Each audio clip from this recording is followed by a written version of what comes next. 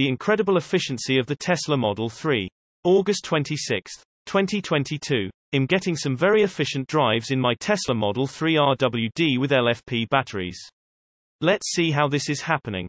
I've had my Model 3 RWD with LFP batteries for 5 days now. It has been a joy to drive and also to figure out how the energy and efficiency works. I'll go over that now. Electric cars are different than gas cars in that you don't have an engine you pour fuel into a fuel tank for it to use. Instead, for my Tesla, there is a giant battery farm on the bottom of the car that acts as the power source. There's also a smaller secondary battery as well. The energy used is on a part of the Tesla center console called Energy. In this view, you can see the amount of watt-hours per mile your car is using and the expected range for the miles driven. In the case of this picture, mine is 327 miles of range, which is well above the 272 EPA range stated for the Model 3 RWD with LFP batteries. I also got a stunning 160 watt-hours per mile. This drive of mine was for 30 miles and included some freeway driving, some city driving, and some parking lot driving.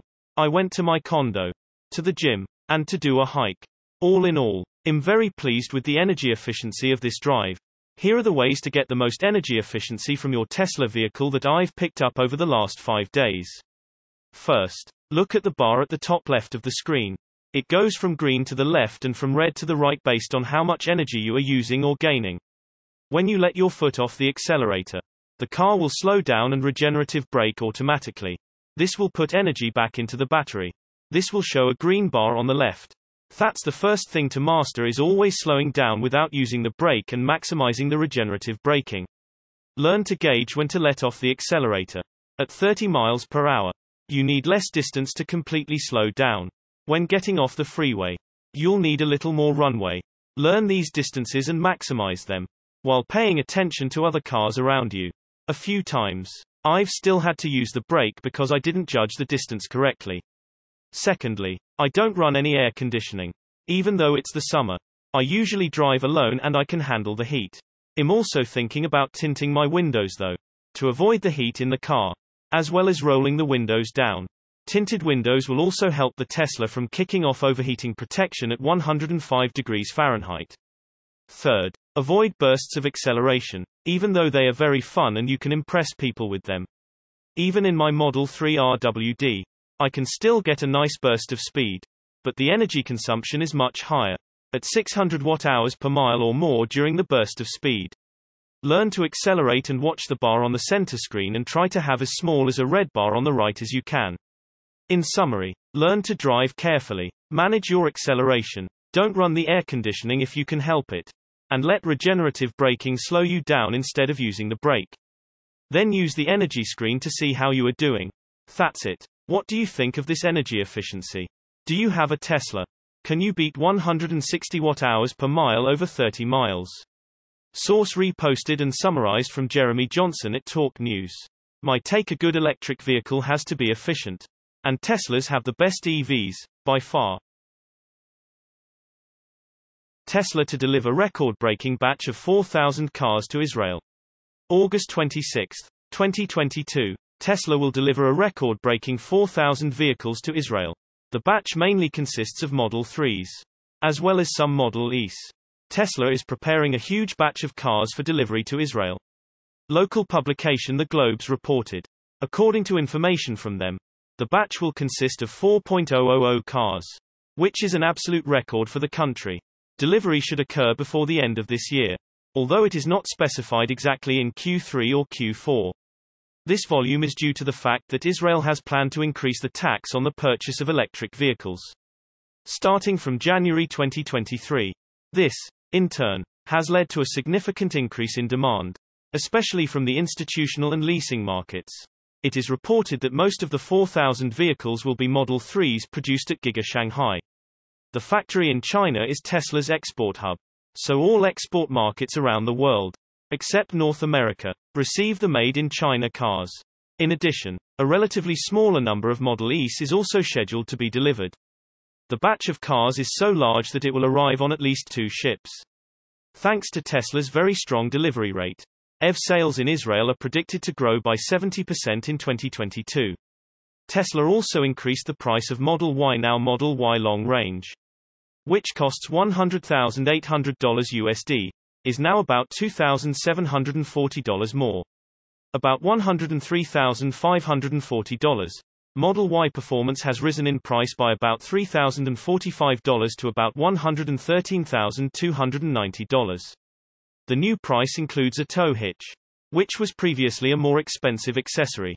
So some owners may not terribly mind the price increase. Both Model Y variants that will be delivered to Israel are manufactured at Giga Berlin. Source reposted and summarized from Eva Fox at Tasmanian.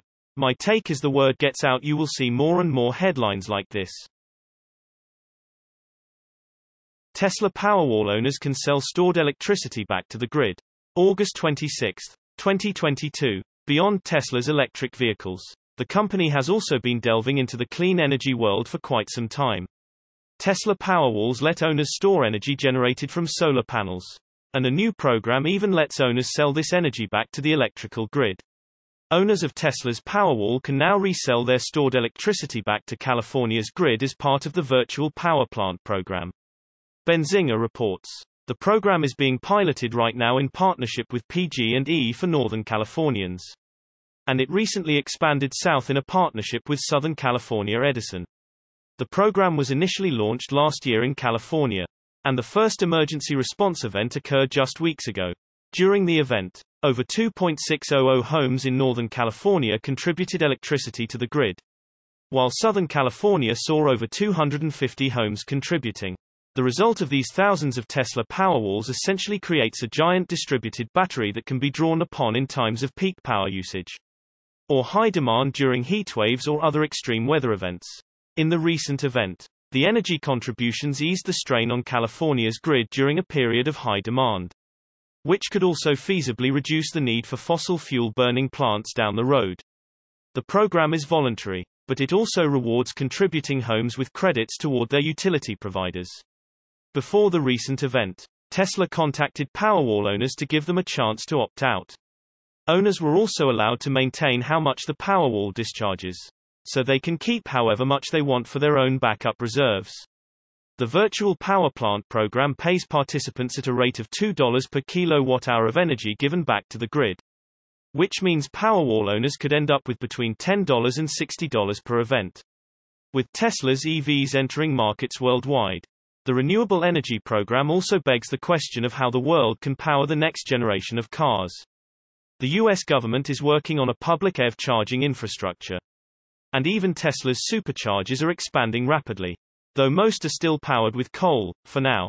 Tesla is also working with utility providers in Texas to set up a similar virtual power plant program in the state.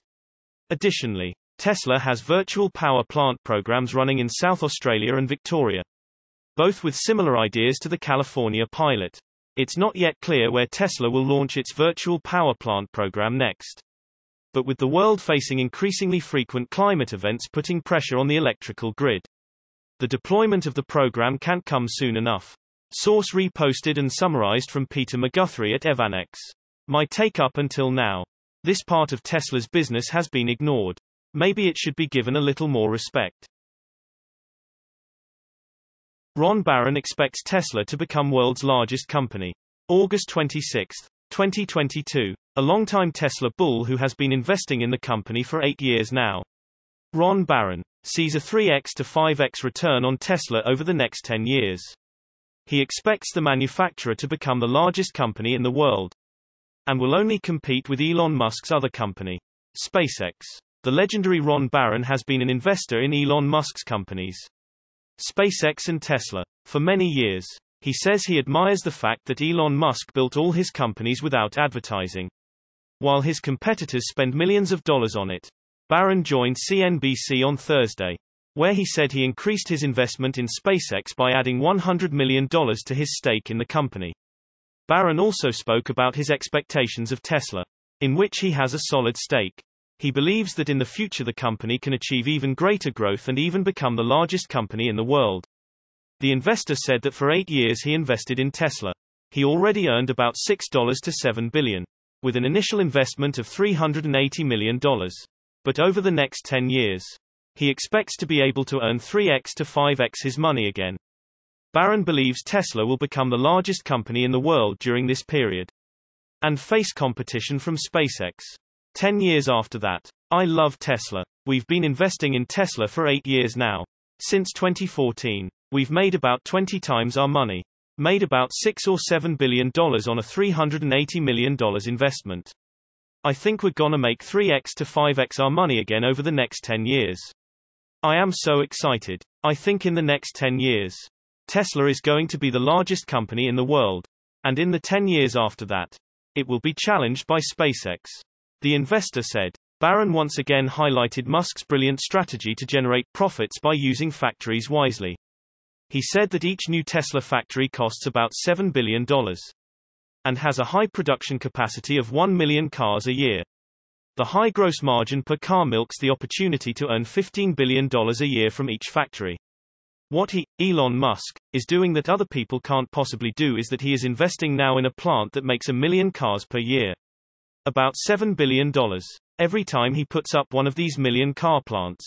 It's costing him $7 billion. When they have that plant that produces 1 million cars, the gross profit per car is about $15,000. They're selling something for $50,000 but it costs them $35. That means that every time he spends $7 billion, he's making $15 billion a year. The investor said. Source reposted and summarized from Eva Fox at Tasmanian. My take: it's only a matter of when this is going to happen. Not if.